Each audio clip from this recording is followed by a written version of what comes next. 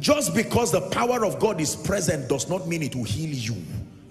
The power of God is present to heal those who believe that God is able to heal them. Hallelujah. Is someone learning? Apostle, my own is that I need a prophetic declaration over my life. I feel like there is a closed heaven over me. Now when the word of God comes, in the name of Jesus, may your heavens be open. You casually say amen, and then you just laugh at yourself.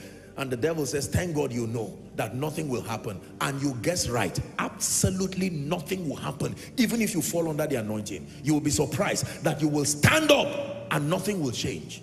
Falling under the anointing is not the condition for reception.